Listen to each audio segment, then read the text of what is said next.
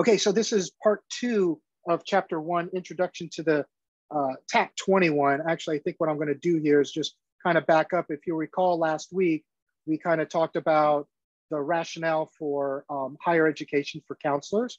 We're going to continue that conversation tonight. These were the topics that we covered during the last lecture. This is the introduction to TAP 21, which was the publication that really defined the 123 competencies that we will be working through in this semester. So, all right. So how did this come about? So initially, there was the Birch-Davis study in 1986, which we talked about during the last lecture. And the Birch-Davis study, what they did was they were trying to determine, best they could at that point, what competencies were really needed for addiction counseling. The other thing that came out of that research, though it's not really clear how it came about, was the 315-hour national standard for training addiction counselors. So I will just tell you, if you think about what you have to do in AODS program here, Alcohol and Drug Studies program at San Diego City College, in order to achieve just the certificate of achievement, right? That is 36 units, which is a lot. 315 hours roughly translates to about 20 units. So you can already see that you're actually doing a little bit more than what the national standard is. But also the argument has been over the years that really the 315 and maybe even the 36 units may not be enough. So in 1993, in the early 90s, SAMHSA, which is the Substance Abuse and Mental Health Services Administration, keep saying the wrong word, sorry,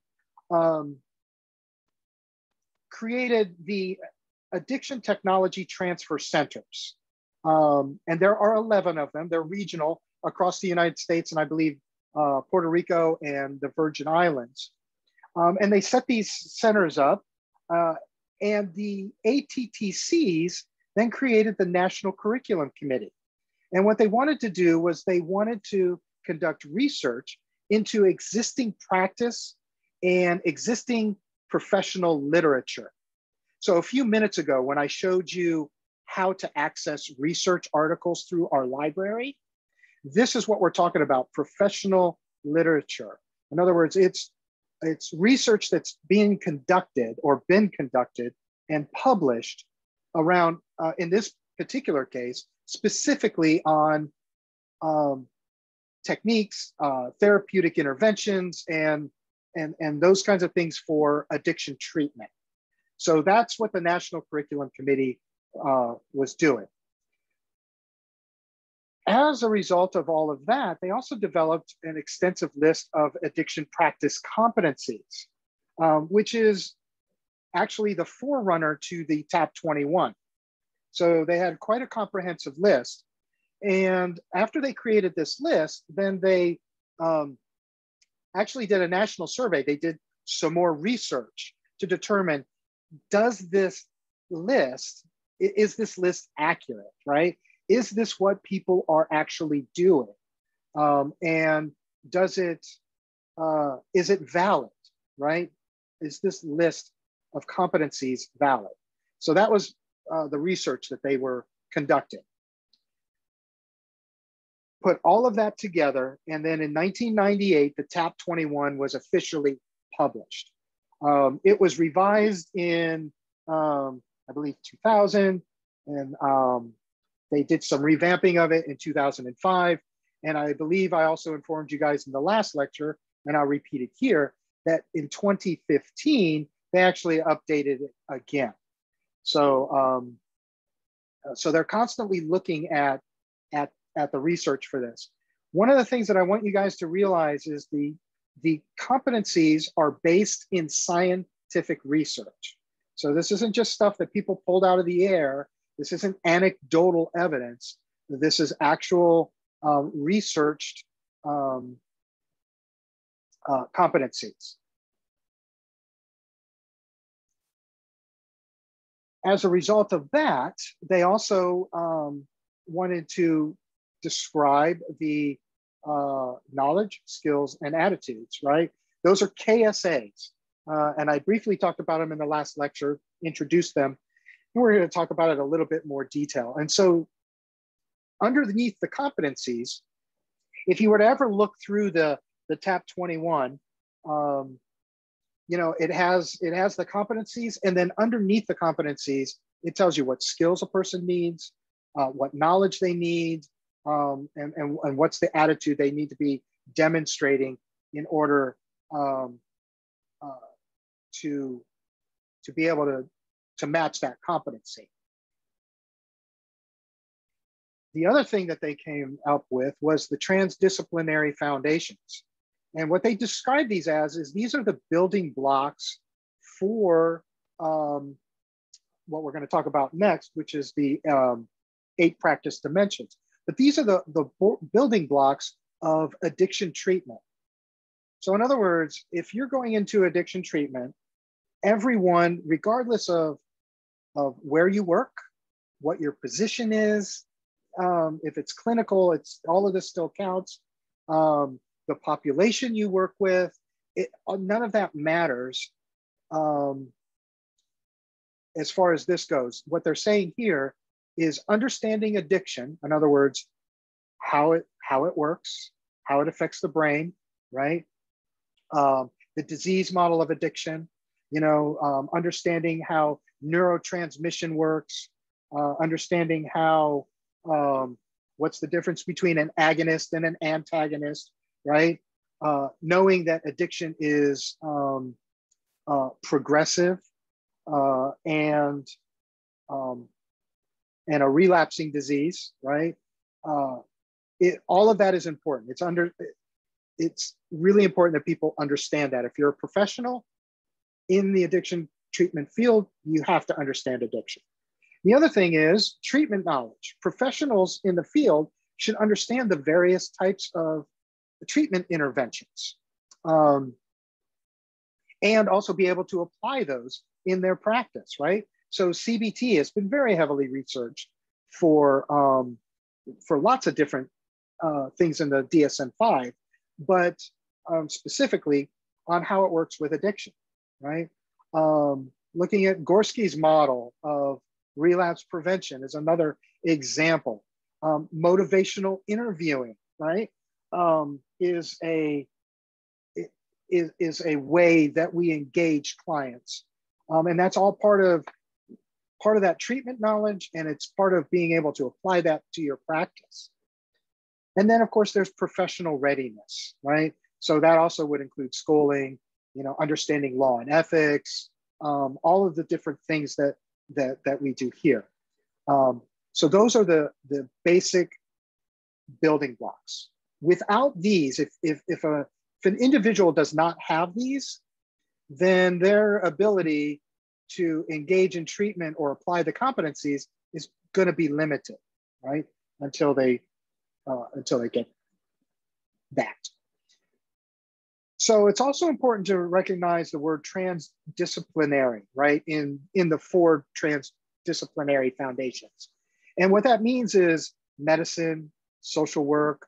You'll see pastoral guidance here. There's lots of research that shows that spirituality can really enhance a person's recovery and really benefit that. So, you know, professionals not really shying away from that. Corrections, people being justice involved, social welfare.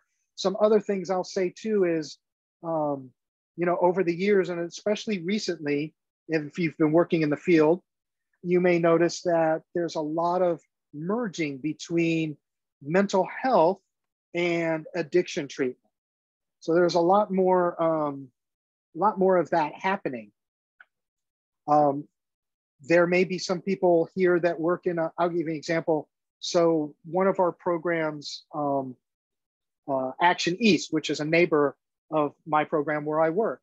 So they have a doctor on staff, they have a nurse, they actually have SUD counselors, they have mental health clinicians, and that would be an example of transdisciplinary, right? That they have all those different options there. Where I work, obviously I'm an LPHA, so I'm a mental health clinician, but we're mainly substance use disorder treatment.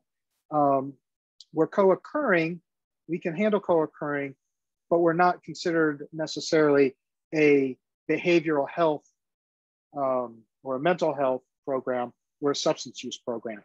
But transdisciplinary there would include me being a mental health clinician versus the substance use counselors, although I am actually both because I started working as an addiction counselor first and just continued on. So whenever you see transdisciplinary, that's what we're talking about. Different people having different roles that go across a spectrum. And it's all designed to help clients get these wraparound services that they need as well. All right, so let's talk about the 8 practice dimensions. Now the book goes into a little bit more detail. I'm gonna highlight some of these now, but we're also gonna highlight it, some items of it when I talk about the chapter 14 documentation as well. But the 8 practice dimensions came out of the TAP 21. If you've been around for a while, you may be familiar with the 12 core functions of addiction counseling. And the 12 core functions did not come from the TAP 21. This is what came from the TAP 21. And in a few minutes, we'll compare the two. But in this semester, what we'll be teaching are the 8 practice dimensions. So, and the first thing is clinical evaluation, and that's mainly screening and assessment. So screening is where you determine whether or not this individual is appropriate for your program. And if not, what program might they be appropriate for? Because ethically, we should be making referrals if we're not going to do an intake on that. So I'll just kind of say that. But screening is part of clinical evaluation. And then assessment, that comes in many different forms. Very formalized in the form of like the Addiction Severity Index, which is the ASI. And I know I'm throwing some things out that some of you students might not know what it is, but it's kind of like a biopsychosocial assessment that looks at every area of a person's life. And then also looks at their substance use and tries to, build the information so that a diagnosis of a substance use disorder can be rendered. But it looks at mental health, it looks at your recovery environment, it looks at lots of different things. So that's part of assessment. And then based on your assessments, you would move into your treatment planning phase, right? So what are the goals of the client? What do they want to work on? What do they need to work on? Things like that. Treatment planning may also lead into referral and service coordination. And so here's what I will say about referral. And again, we'll do a whole section of this later on in the semester. But a referral is not just handing a person a piece of paper that says, oh, here, you can go get your physical at this place, give them a call. That is not a referral. All you've done is provide them with a resource, right? Which is great, but that's not a referral. A referral is where you actually work with the client, help them set up the appointment, and then you're probably even following up with the appointment, with the referral at the other end, saying, hey, did this person, did they make it? Is there anything we need to do? And that's where also service coordination comes in. Now we'll also add in coordination of care for an individual. And then of course there's counseling. We'll do a section on counseling later on in the semester. And that's individual counseling, that's family counseling, that's group counseling, psychoeducation can kind of throw in there a little bit, under 6 actually, with client client education, family education, and then educating the community about addiction and maybe even the services that you provide. And then 7, documentation. That's where burp notes are going to come in later. That's part of documentation. But whenever we're conducting services, we have to document what we have done with our clients. And then finally, our professional and ethical responsibilities. And again, we'll be doing a whole section later on in the semester on professional readiness. Will be part of that. And then something that's important is that each of these practice dimensions has their own set of competencies. And then, of course, I said this earlier on the previous slide, right? Each competency has their own KSAs, right? Which is the knowledge, skills, and attitudes necessary for effective addiction counseling. And that, and the word effective here is really important. That's what we're trying to be, which is why these competencies, why education. And then once you're certified, continuing education is important to stay up with the latest research and the latest information. All right, so here are the 4 transdisciplinary foundations and the 8 practice dimensions, all kind of put together in a graphic, right? And so you'll notice at the center of the graphic, the center of the circle, actually kind of looks like spokes going to other circles. That is your basic information that we talked about. Those are the basic building blocks: understanding addiction, treatment knowledge, application to practice, and a person's professional readiness. Those are key, they're mandatory, because if you don't have that, then the other things on the outside, the 8 practice dimensions, you're not going to be able to, or a person is not going to be able to do those effectively. Right? So it's important that we know and understand all of these. And that's the purpose of this entire semester, is to get you into these things. So that's why we're doing the treatment planning, at the end of the semester. That's why you're doing the paper on the TTM. It's why you're going to do a diagnosis paper. And so that you're kind of getting all of this material. And just realize that even as much work as you're doing this semester, there's always going to be more to learn. And I always want to encourage people, never stop learning. Always keep going. All right, so as promised earlier, I told you that we would be looking at the 12 core functions in comparison to the 8 practice dimensions. And you'll notice that in the 12 core functions, there's a lot of similarities. You'll see there's the same things, it's just reordered and repackaged a little bit. For instance, under the 8 practice dimensions, item number 1, clinical evaluation, you have screening and assessment. That's what all comes under that. Under the 12 core functions, you have screening and assessment listed out separately. I would also argue that even at intake, there's probably a little bit of assessment happening, right? Depending on what forms you're filling out and what's happening there, right, during the intake process. So you could see that there is similarities. So hopefully it won't be too confusing. A couple of things to point out, though, there is item number 4 under the 8 practice dimensions is service coordination. And that's the administrative, clinical, and evaluative activities that bring the client to treatment services, right? So these are the issues that get focused on. These are the things that we need to identify for treatment planning and helping the client meet those. And item number 7, over under the 12 core functions, is case management, which is also part of what we're talking about in this class. And these are the activities that a professional would do that's designed to bring, agencies together and resources together with the individual so that they can meet their goals, right? If a person comes in, I'll give you an example. If a person comes in and and they want to engage in, well, healthcare, because they've been using for the past couple of years and haven't gone to a doctor in forever, or they're having problems with their teeth, or they've been using opiates and want to get on a medically medicated assisted treatment like Sublocade, Vivitrol, Suboxone, methadone, whatever.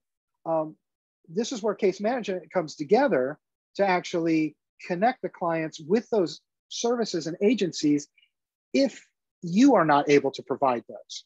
Because sometimes we'll, like where I work, we can't provide MAT. So we have to refer that out, and we coordinate with another agency to do that. So that's part of that case management. And it also involves, being a liaison between those activities and collateral contacts. And so that's what case management is.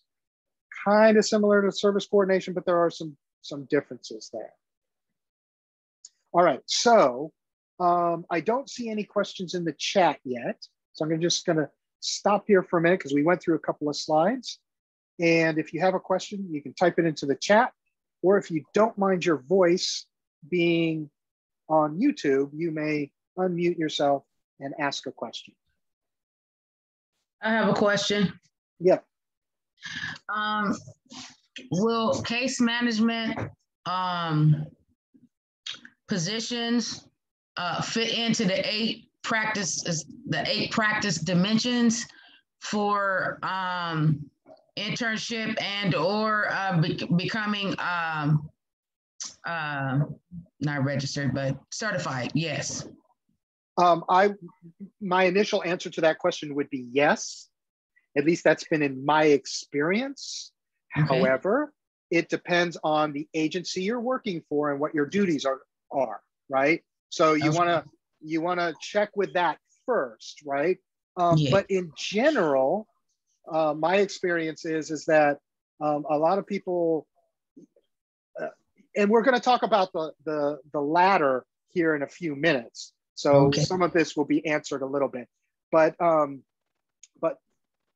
yes, check with the agency and make sure. The other thing about certification that's important is that there is a certified clinical supervisor that can sign off on your materials, right? So if there is, that's not an issue. But most places where you guys are going to go, that's not going to be an issue, right? So. What is a certified clinical supervisor, really quickly? Sorry. That is an addiction specialist or certified addiction counselor, either a LADAC or a CADC3, CATC4, but with a special CCS certification. So in other words, they've received training in how to supervise addiction counselors. Okay, thank you. You're welcome. All right, and then just a reminder, remember if you unmute, place yourself back on mute. All right. All right, so let's take a little shot of this video. I'm actually gonna, because I think there's a copyright issue with this. So what I'm gonna do is to not violate copyright. We're allowed to show it in class. I just may not be allowed to rebroadcast it on YouTube. So I'm gonna stop the recording. We're gonna watch the video, have a discussion, and then I will restart the video and continue with the rest of the lecture. So let me pause the recording. Okay, so we just completed the, so you want to be a case manager video, and we're having a discussion which led into the education and the career ladder. So this is where we are at the moment in the lecture. One question that has come in is there a big difference between SUD counselor, RADT1, and an intake specialist coordinator? Well, So to answer that question, first of all, intake specialist coordinator is a job title and not a certification. So an intake specialist coordinator, I would think, could be an RADT1, but it may not be. So it depends on the agency. But we are kind of like talking a little bit of apples and oranges there. Does that make sense? If you want to type in to the chat a clarification, or if I answered your question, let me know. But that's how I see those two items that you bring up. So in this ladder, let's just talk about the ladder for a minute and where RADT would fall in, because that's going to be coming up in a slide in a minute. But SAMHSA came up with this career ladder, and they, excuse me, sorry, chat came up and threw me off. Let me finish my statement and I'll answer that question. So they came up with this career ladder for substance use disorder counselors. And you'll notice they have an entry level, there's a category 1, that's listed as like an associate substance use counselor, which would be, looks as, hold on one second. This is an individual with an associate's degree, including 100 hours of addiction coursework. And then even with that, according to SAMHSA, they still need to work under supervision.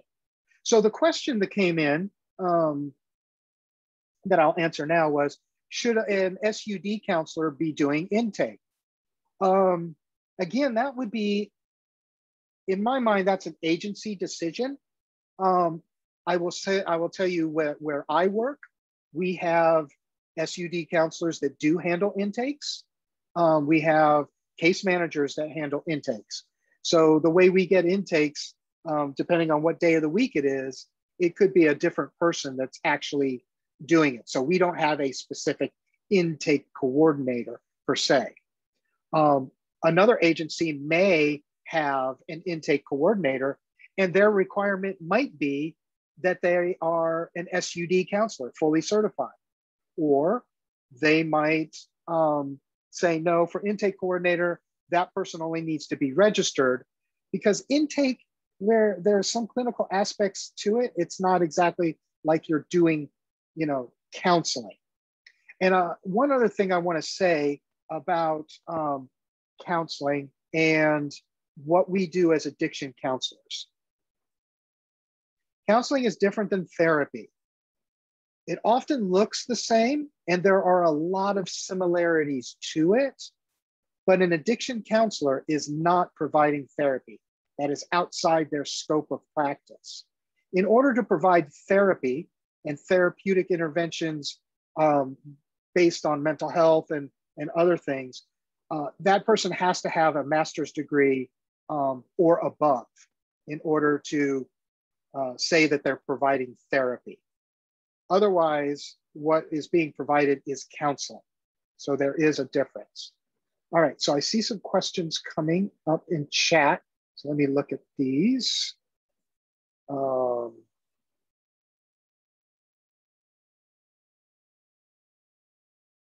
Let's see. All right, yes, I was hired as an SUD counselor, asked to take the intake specialist position on top of the SUD. Yeah, exactly. So that's an example of what I would say is that agency decision. And so as an RADT, your job title is intake specialist, or for the one person.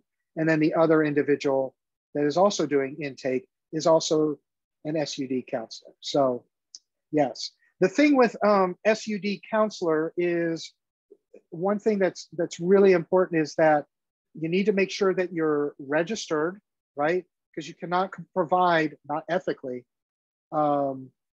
clinical services if you're not registered. In the state of California, for instance, Drug Medi-Cal, will not pay for will not pay for services that are not being provided by a certified counselor or a registered counselor or individual, right? So that's really important to know. And the reason why is because if a person that's registered is, if you're registered and currently going to school, at least you're going through that process. But it shows that you're either obtaining or have obtained the requisite education in order to provide the service, right? And again, you work under clinical supervision. The other question that came in, what is a substance use technician? That is SAMHSA's title for that level. And I would say that's probably, because I can't remember if I have this on because I know we're doing some comparisons on another slide. So I'm going to answer the question now, but my answer with this caveat may change. I may have to correct myself. But I would be looking at this as kind of like a peer support specialist, might fall into this category of substance use disorder technician. So in other words, it's the lowest ladder, least amount of training and education. But it's a great place to start to get your foot in the door of an agency and start learning and seeing how the environment goes. All right, so these categories go on, and you'll see that as the categories go on, so does the education. So a clinical substance use counselor is a person with a master's degree, including 300 hours of addiction work. So you'll see in the comparison, so that's the level that I'm at according to SAMHSA. I am category 3. But here in the state of California, under CADI, which is the certifying body, one of the certifying bodies that I'm with, I'm a CATC 4, which is a master's level certified addiction treatment counselor. So it kind of matches up with that. And we'll see those comparisons in a minute. And then you'll see category 4, it says independent clinical substance use counselor or supervisor. And so this is a person that has a master's degree or other postgraduate degree, and they are also licensed to practice independently. Now here in the state of California, we do not have licensure for addiction counselors. I think we should. They keep putting it up there, but it hasn't happened here in the state of California. When it does, that would be equivalent to category 4, according to SAMHSA. All right, so let's look at some comparisons here. So here in California, and by the way, this school is a CADI accredited school, and that's why you'll see a lot of what we do here is based on CADI and not CCAP, although I will talk about CCAP as well. So you'll see that their basic is the CATC, and that is a person with a high school diploma or 315 hours or 20 units of addiction specific education or counseling. And like I pointed out before, you guys actually get 36 units here. And what I would encourage people to do, which is why, by the way, CATC 1 is what most people will be able to qualify for, because we actually do the full 36 unit certificate here, right? So in other words, nobody really leaves here with a CATC basic or being able to qualify for that. If you do everything here, you can become certified as a CATC 1, which is the certificate from City College. I highly recommend people, you're here, I would look into, looking to get the AS degree here as well. The better educated you are, again, as was pointed out earlier, actually rate of pay goes up, right?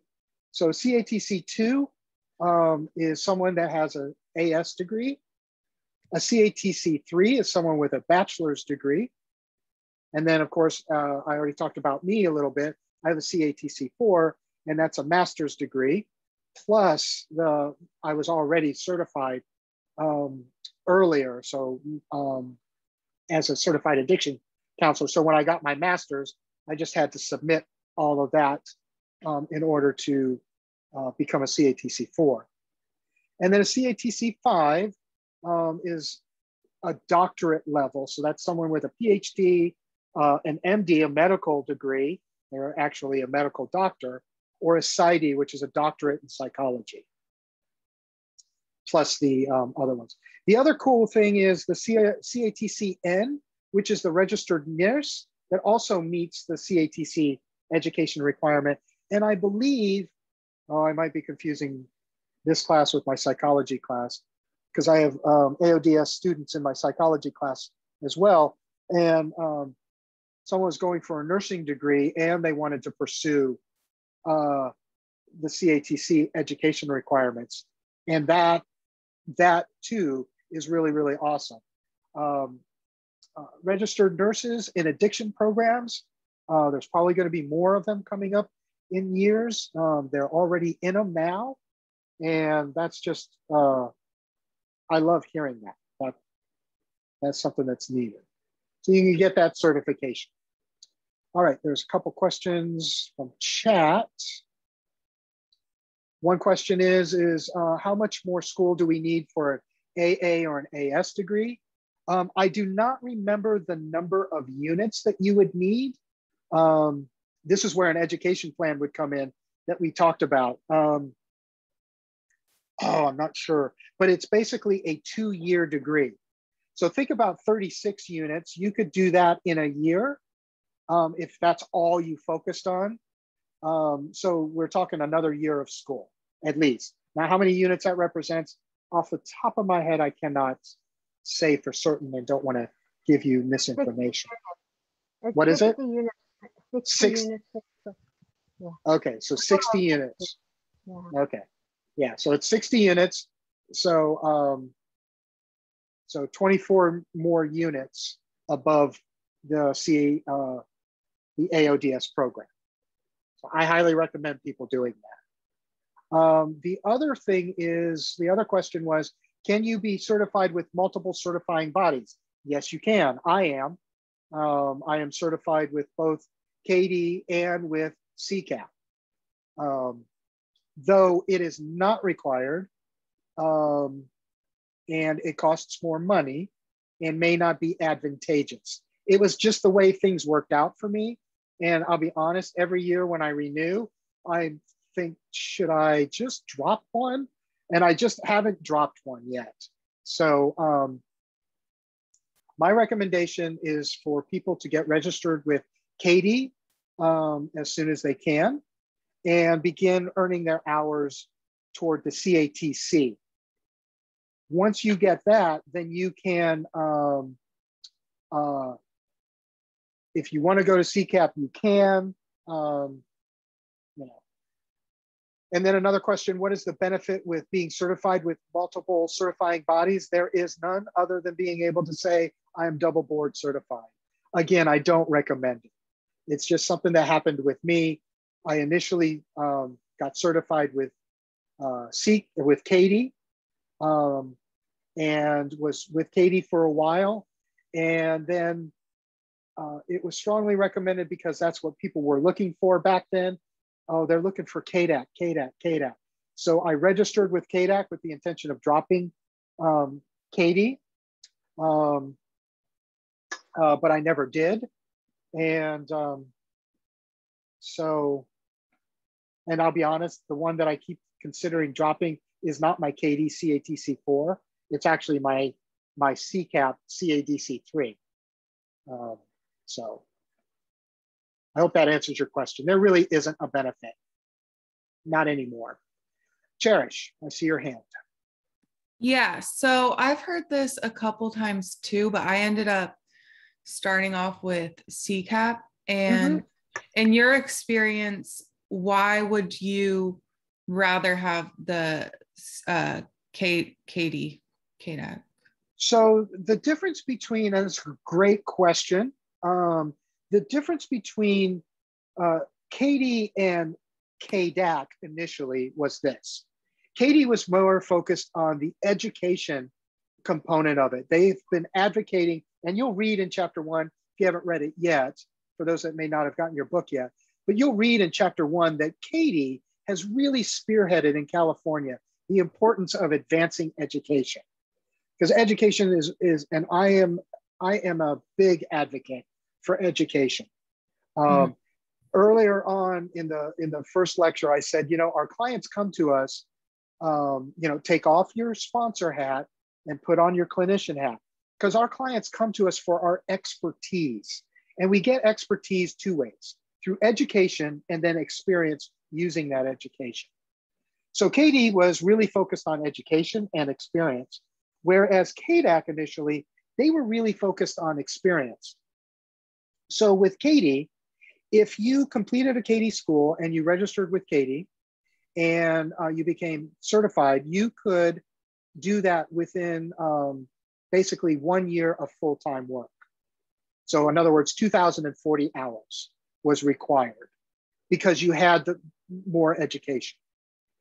With CCAP, you didn't necessarily need the education in the beginning, you needed hours. So in order to meet the minimum requirement for CCAP, you needed 4,000 hours, twice as many as Katie, because they based everything on experiential design, right? So they were like really focused on that. Now the way it is CCAP is really kind of like they're there with the education as well, and I think they're trying to match. And really, I'll be honest, there's a competition here in California. There are 3 certifying bodies.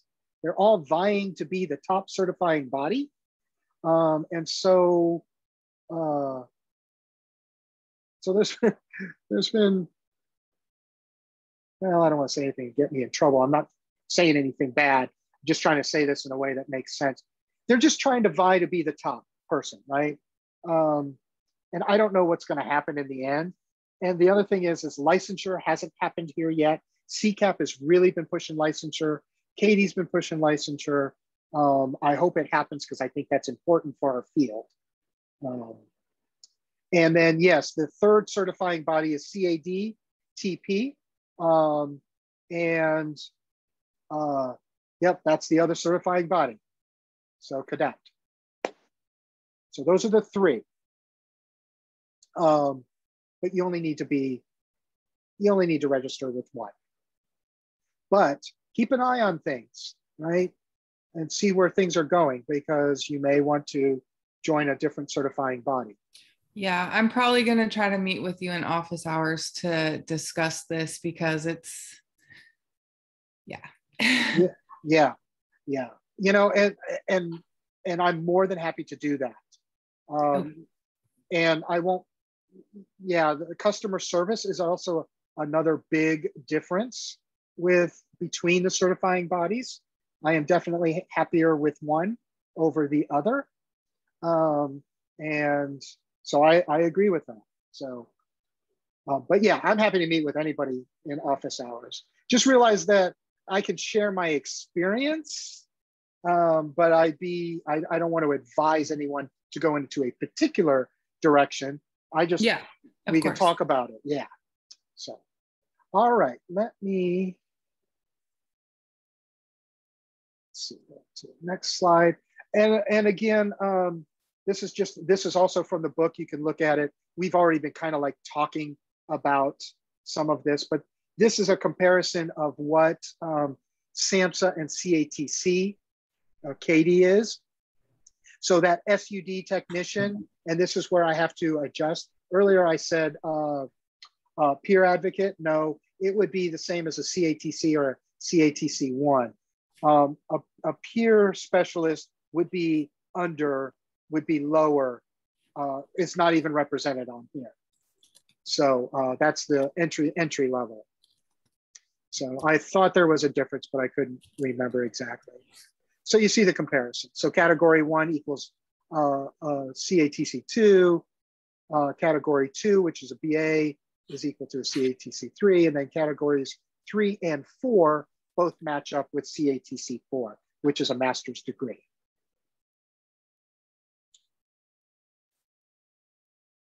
All right, so let's talk about the standardized curriculum. And that's one of the things that we have really worked on here at City College as far as the standardized curriculum.